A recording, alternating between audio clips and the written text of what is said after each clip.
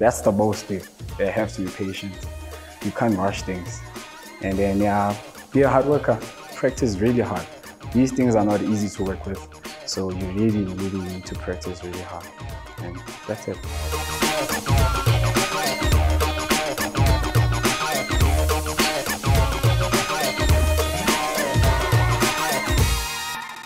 My occupation, I'm a learner, plater / welder. Before they used to call it boiler making.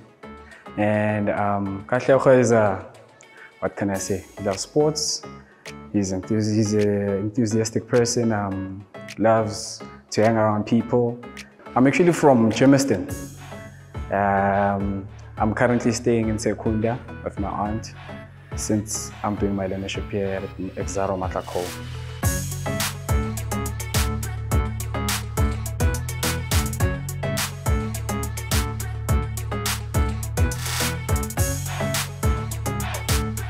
The autism program with the posters, internet.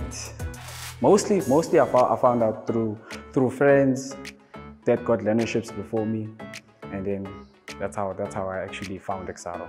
Then I started posting, and they called me. Then bah, I'm here.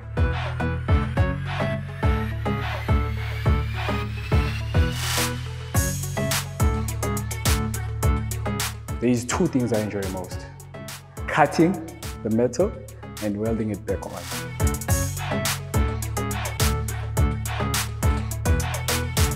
Well, first you do a drawing, then you fabricate it, meaning you assemble. Well, you're gonna get the material, build it up, and then you stitch it. See, well, it depends. If it's on a cylinder, it depends on structures. It depends on what you'll be doing at that time. But most of the time, it's quite nice when you see a structure you've built from scratch, seeing it standing for years to come, and hearing people talk about it, it's also nice too. When you know that you built that structure, it's quite nice. It's very, very nice actually.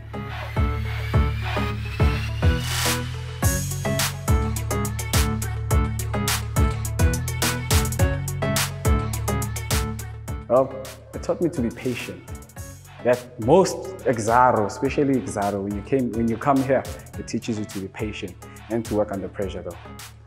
Like most of the time, you work under pressure. So yeah, taught me to be very patient and work under pressure and be cool at the same time.